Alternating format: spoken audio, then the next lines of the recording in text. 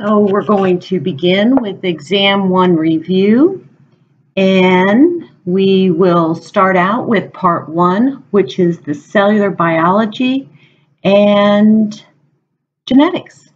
So let's go ahead and start with cellular biology, metabolism, and adaptation. So when we look at that cell, it's absolutely fascinating, but why do we have to know things about the cell? Well, for one thing, all pathological processes really begin there. So every single system that we go through over the course of the semester, we're going to keep coming back to the idea of what is it doing to that cell.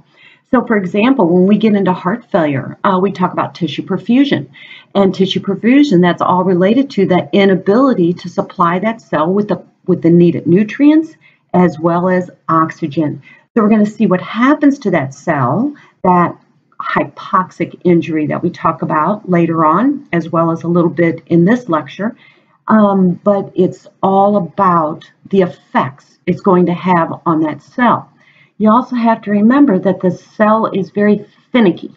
It has to be within a perfect 7.35 to 7.45 pH. If it's not, it can compensate somewhat, and that's also the amazing thing about the cell is its ability to adapt. And we're going to talk about some of those adaptation mechanisms here in just a minute. So let's just real briefly just go through some of the basics of the cell. So the nucleus, huge, very important organelle of the cell. In fact, the nucleus, it has a really tough membrane, and inside that nucleus is the nucleolus. Well, the nucleolus, its main job is to protect DNA. So DNA is like the queen bee, and we're going to talk more about DNA when we go into genetics. But the main function is that it really is for cell division and that control of, once again, genetic information. So genetic information is transcribed into RNA. So DNA never comes out of that nucleus or the nucleus. And what it does is it uses RNA to do its work. So most of the processing of RNA actually occurs in the nucleolus. So what about ribosomes? So with ribosomes, they are RNA protein complexes. What they actually do is their main function is to provide sites for cellular protein synthesis. Very important. So newly formed ribosomes, they actually have an address that actually sends them to the endoplasmic reticulum. So the endoplasmic reticulum actually makes it into that final protein chain that's necessary for the body to function. The Golgi complex, on the other hand, is really, it's all about the refining plant and directs traffic. I know that sounds very simple, but that's what it does. And so they're really located, you can see where the Golgi bodies are really very close to the nucleus. So proteins from the endoplasmic reticulum are then processed and packaged into small membrane-bound sacs or vesicles. And these are called secretory vesicles. So the Golgi complex, once again, is really all about a refining plant and directing that traffic. So let's go to lysosomes. We're going to come back to lysosomes quite frequently, particularly when we get into the GI system, as well as when we talk about genetics. But lysosomes, they maintain cellular health because what they do is they remove toxic cellular components. They get rid of useless organelles. They also have a termination of signal transduction. So what that means is also they recycle cellular components. They have the capability of taking a cell and taking it down to its very basic components and recycling some of those amino acids. Absolutely fascinating. Aging can lead to a progressive loss of lysosomes, and therefore the lysosome efficiency and decline of the regenerative capability of organs and tissues. They also have a very, very sophisticated network for cellular adaptation. So they also can produce or facilitate something called apoptosis, which we're going to talk about here as well in just a minute. So let's talk about the last main player, mitochondria, very important in cellular respiration and energy production. In fact, these enzymes that are within the mitochondria really are very essential in the process of oxidative phosphorylation. So what is that fancy word? So that fancy word is literally energy produced from carbs, carbohydrates, fats, proteins, therefore transferred to ATP. So sometimes you'll see in some textbooks that we call the mitochondria the powerhouse of the cell. So that's a nice brief overview of cellular biology, and it will help us as we move through some of the disease processes and pathological processes of the different systems. So now, as promised, I want to describe the difference between apoptosis versus necrosis. So when we think about apoptosis, it really is a programmed death. And in fact, the lysosomes can actually activate this process. But we think about it as usually a physiological benefit. All right, and let me describe one example. Next, in exam 2, we're going to go real in depth into the inflammatory process. So when we think about the inflammatory process, it is a good thing. But what happens is neutrophils, right? Neutrophils come in there and start trying to clean up any bacteria. They're sort of one of the first responders. But anything that is turned on in the body must be turned off. And so here's an example of apoptosis. So the body comes in and takes those neutrophils and starts destroying them, but in a very, very good process. You can see on this one PowerPoint here, look at that normal cell. So let's pretend that's a neutrophil. And what you see is it's very, very functional dismantling of that cell. No problems, okay?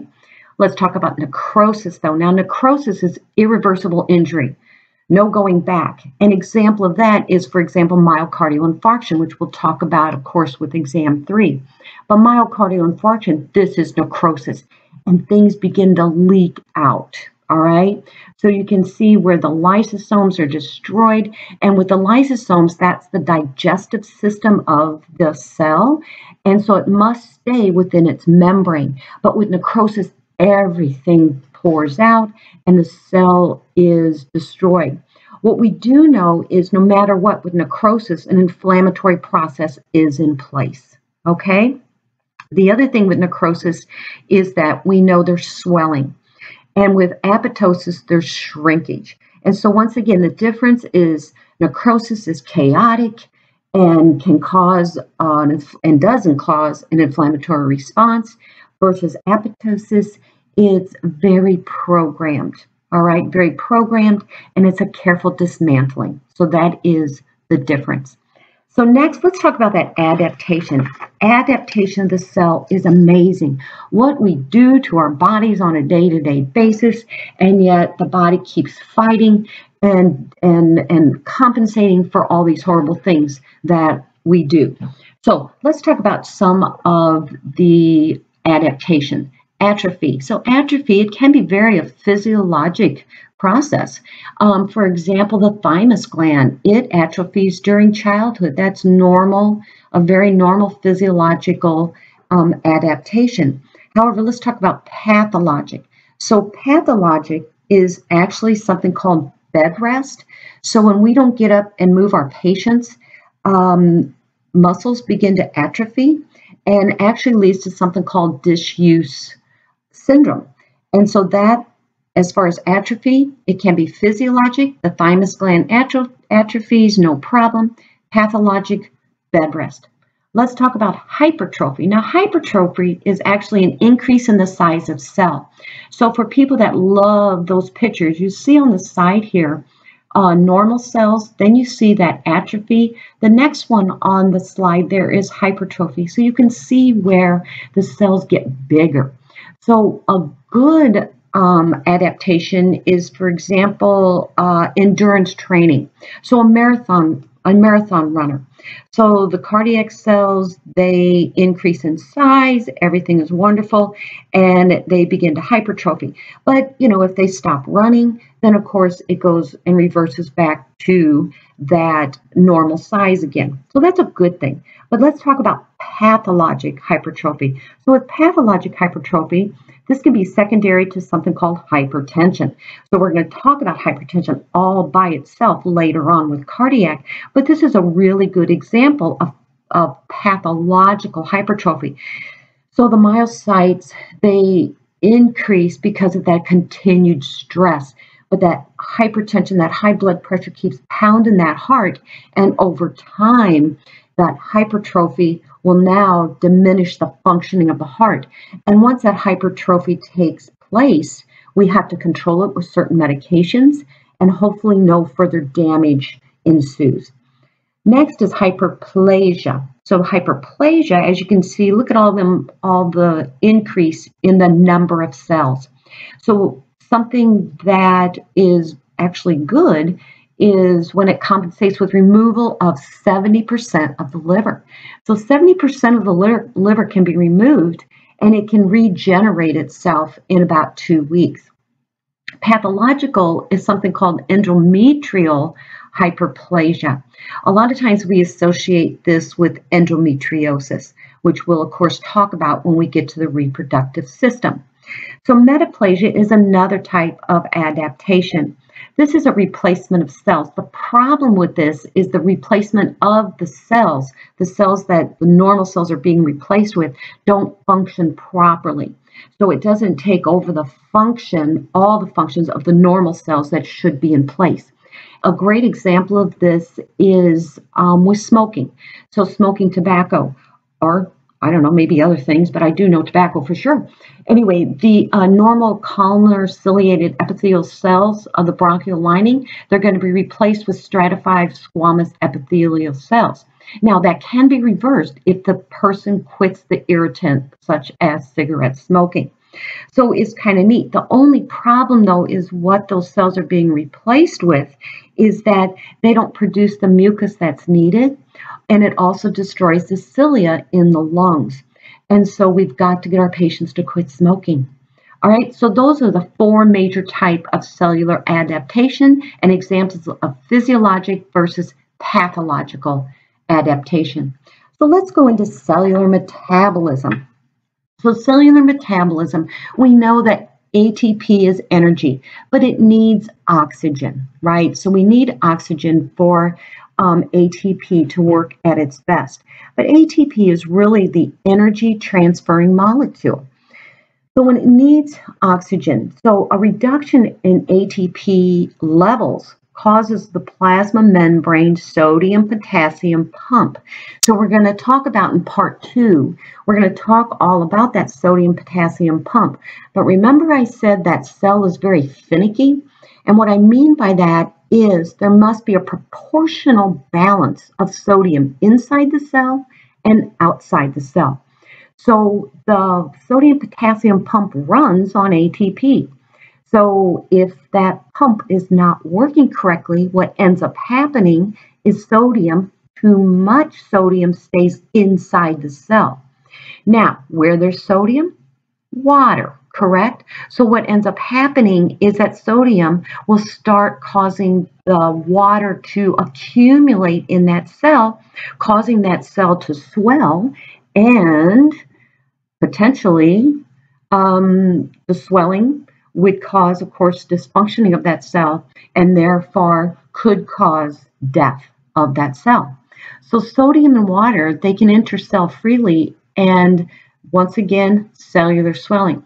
So what happens when we don't have oxygen? Well, here goes the body, very adaptable, but it'll cause, it can run for a while without, or diminished oxygen supply. But treatment has to reverse and supply that oxygen, otherwise the cell does die. So it can use an anaerobic metabolism, glycolysis, for some time. But once again, byproduct of that is something called lactic acid. So lactic acid builds up, and we're going to talk more about that lactic acid buildup. That's going to cause a metabolic acidosis when we talk about this in part 2. So oxygen, very, very important to that functioning of the cell, and I'm sure that does not come to a surprise. All right. So free radicals. So lots and lots of literature has been out there about free radicals. You know, people spend, I don't know how much, millions of dollars every year in different kinds of over-the-counter medications for antioxidants. Eat your broccoli. That's real good for you. But so a free radical, what is it? A free radical is an electrically uncharged atom or group of atoms having an unpaired electron. So you can see this beautiful healthy cell, and now it's being attacked by free radicals. Remember, every single day we make 10 billion cells, and 10 billion cells are destroyed. So really, free radicals are a natural part of our body. It's just that we also have antioxidants that protect us against that. It's when those free radicals or those ROSs become overwhelming to our body. And what are some of the causes of this? Well, some of the causes of producing more free radicals than our body can produce is things like cigarette smoking, pollution. Do you live in an urban city? Pesticides. Do you live in a rural city, part of the country? And of course, the ozone layer. So there's many ways our bodies are bombarded every day. Some we have no control over. But once again, we eat nutritious meals. We take care of ourselves. We don't smoke, blah, blah, blah. And the body can usually compensate and adapt to those free radicals and get rid of them. So no problem. So what ends up happening, though, is injurious chemical bond formation with proteins, lipids, and carbohydrates, and therefore those key molecules in the membranes and the nucleic acids. So it can, and we know that it can cause cardiovascular disease, hypertension, ischemic heart disease, heart failure, and even diabetes mellitus. So cellular injury, let's go back to this a little bit more. So when we think about cellular injury, we go back to that lysosome again. So when we think about those lysosomes, enzymatic digestion of cellular organelles, including the nucleus and nucleolus.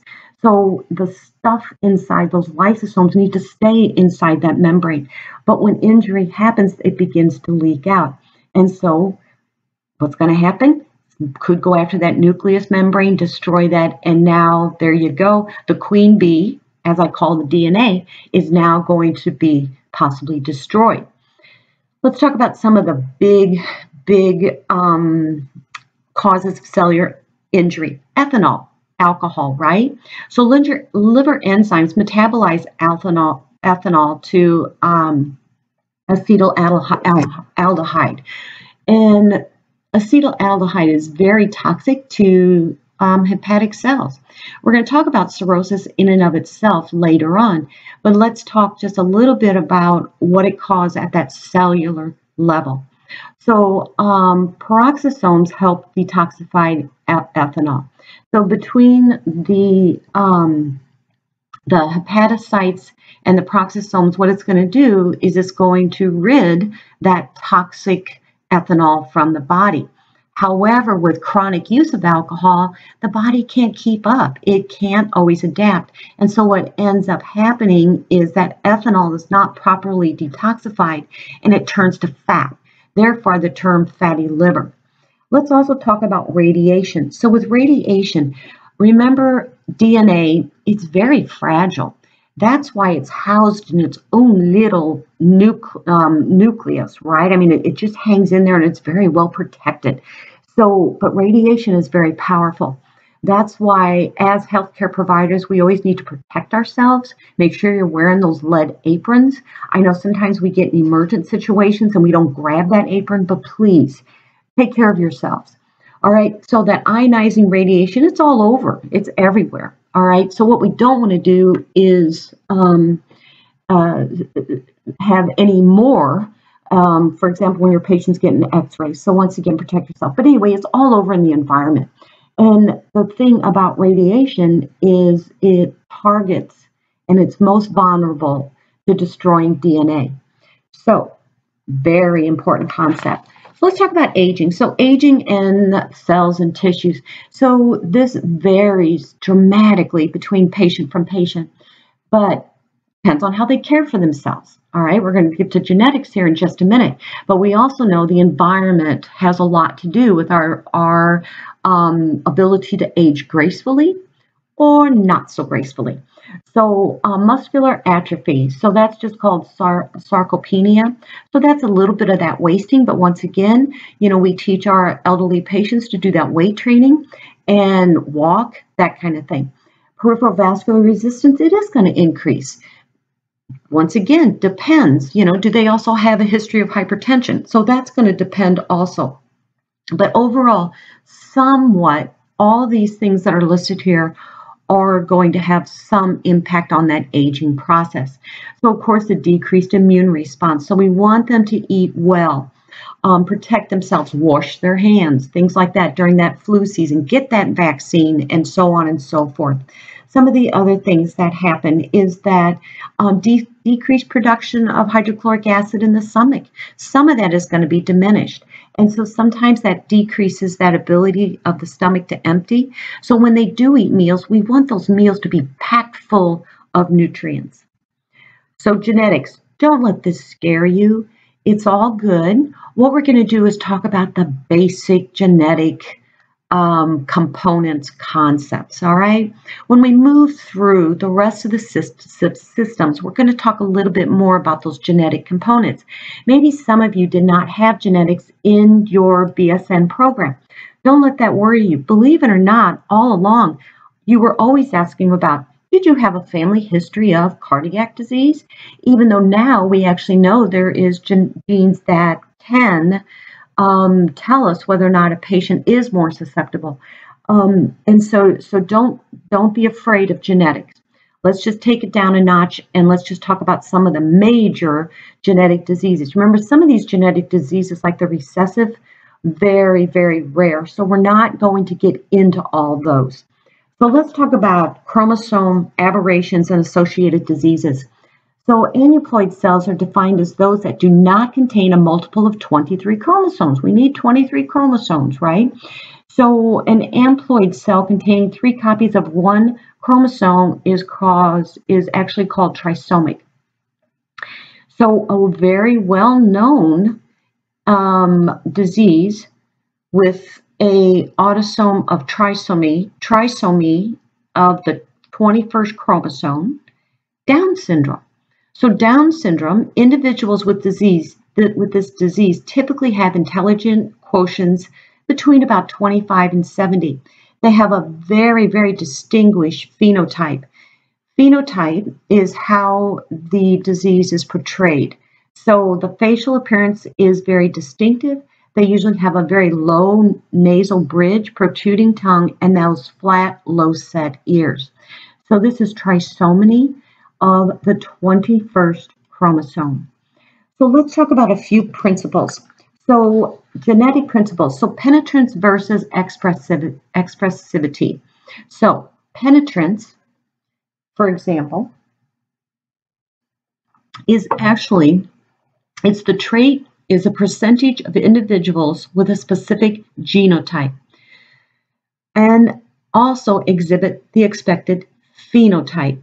So the phenotype is what you can see and what the patient is actually showing the clinical manifestations of. The genotype is what exactly has the gene, because remember, someone can have a gene but may not show clinical manifestations of the disease, which is the phenotype. So let's talk about this a little bit more. So the penetrance of a trait is the percentage of individuals with a specific genotype who also exhibit the expected phenotype, the characteristics. Incomplete penetrance means that individuals who have a disease-causing allele may not exhibit the disease phenotype at all. So when we talk about cystic fibrosis, that's a good example because the parent can just be a carrier because it's a recessive disease.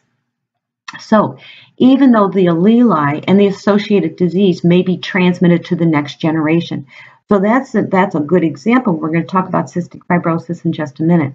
But let's talk about Huntington's disease. It's a well-known autosomal dominant condition. So what does dominant mean?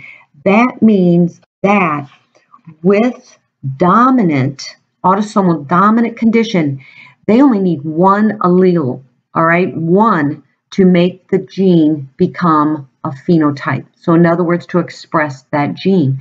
Versus with recessive, they need both of them, okay? So you can see a capital A with a little a, and they will have Huntington's disease, all right? So Huntington's disease is a well-known autosomal dominant, which means chances are they're going to get it, 50% chance, and its main features are progressive dementia and increasingly uncontrollable movements of the limbs. One of the key features is that the symptoms and signs are not seen until after the age of 40 or later. So this is known as age-dependent penetrance. The problem with this is these people have already reproduced. So the chances of their offspring having this disease is quite high because, once again, it's dominant, all right? It's a dominant allele. So most genetic diseases also exhibit variable expressivity. So when we think about expressivity, it's the extent of variation in the phenotype associated with a particular genotype. So once again, with cystic fibrosis, sometimes the pancreas is not involved and it's all just respiratory. So it's very dependent on, how is it going to express itself? What is the severity of the symptoms? So those are two pretty major concepts, penetrance versus the expressivity. So let's talk about autosomal recessive versus autosomal dominant. So I kind of already talked about this, but the most lethal autosomal recessive. Remember, recessive is much weaker. And so both allele must be recessive. So they have to have both, okay? If they only have one, that means, though, that they can carry it, but have no phenotype, so they don't show any signs and symptoms of the disease. So this is a very common lethal autosomal recessive disease in white children. So because an individual must be homozygous for a recessive allele, which means they need both, to express the disease, the carriers are phenotypically normal, all right? So because most recessive alleles are maintained in normal carriers, they are able to survive in the population from one generation to the next. So which genes are responsible for an autosomal dominant form of breast cancer? So we've done a lot of research on genetics and cancer. So we know that with breast cancer, we talk about the BRCA1 and the BRCA2. A good example of this is, what's her name? Angelina Jolie, a few years ago, actually had bilateral mastectomy because she was positive for these genes. It really raised a lot of awareness about genetics and the potential for breast cancer in women. So actually, she did a really good thing. Right now, if it is inherited, BRCA1 or BRCA2 experience a potential of 50 to 80% lifetime risk of developing breast cancer. So we do know, and all along we always asked, do you have a family history of breast cancer? Well, now we have genes that can actually be tested for it. Right now, the cost of that testing can be anywhere from $250 to $350. Most insurance will pay for that, but remember, some people don't have insurance, but there's other means of getting that paid for. So we help our patients with those resources. All right, so how common is a given disease in a population? So once again, here's some concepts. The incident rate, and this was also in your workbook, the incident rate is the number of new cases of a disease reported during a specific period. Typically, we use 1 year, divided by the number of individuals in the population. Pretty simple. Relative risk is something that we can use that's very important when we try and talk our patients into stop doing bad things to their bodies. So let me explain this. So relative risk is a common measure of the effect of a specific risk factor. So it is expressed as a ratio, And so let me give you an example. So the incidence of death from lung cancer is about 1.66 in heavy smokers. That's about more than 25 cigarettes daily. But it's only about 0.07 in non-smokers. So what, right? But this is what you can do. So what you can tell your patients is that your relative risk for lung cancer is 24-fold. In other words, they have a 24 greater chance of getting lung cancer than those that don't smoke. That might be maybe a little bit more powerful motivator in trying to get them to stop smoking. So some of these, particularly relative risks, can help, hopefully, motivate for your patients to maybe, for example, stop smoking. Okay? So let's talk about genetic processes demystified. So you've already heard about nurture versus nature. So we know genes, we're given a set of genes, okay? But with those genes, we have something called environment. So once again, go back to the idea of where we live. So for example, with identical twins, they've done a lot of study with identical twins because they have the exact genetic makeup. So with that exact genetic makeup, if those twins are parted at birth, this one lives in an urban city and has asthma. But this one that might live in a rural, more cleaner environment didn't get asthma. So we can tell that with epigenetic above genetics, modifications can cause individuals with the same DNA to have different disease profiles. Absolutely fascinating. So after twins age, they demonstrate increasing differences in that methylation pattern of their DNA sequences, causing increasing numbers of phenotypic differences. And that's what I just explained about the child that has asthma in an urban setting, but the other twin, identical, doesn't. So that's where those environmental factors such as diet and exposure to certain chemicals may cause what we call epigenetic modifications. But there's a difference. So unlike DNA sequence mutations that's related to genetics, which cannot be directly altered, although we're working on that, epigenetic modifications can be reversed. So let's take that child out of that highly polluted area. Let's put them back. Let's put them back into a nice, clean environment, and maybe they still might have a little bit of asthma, but not that profound phenotypic expression. All right, so that's kind of the difference. So epigenetics definitely can be reversible, whereas DNA sequence mutations, genes, cannot. All right, so let's talk a little bit about when messenger RNA goes rogue. So there's something called non-coding RNAs. They play a very important role in regulating a wide variety of cellular processes, including RNA, splicing, and DNA replication. Remember that DNA, that's the queen bee. Once that queen bee is gone, is dead, is mutated, once again, everything comes to a stop. No longer can protein be synthesized, and the DNA is so important that it never comes out of that nucleus. It has little critters called RNA to do its work, all right? Well, one of those RNA types is messenger RNA. The thing about the messenger RNA is that it is very important with DNA, its replication, and it sends messages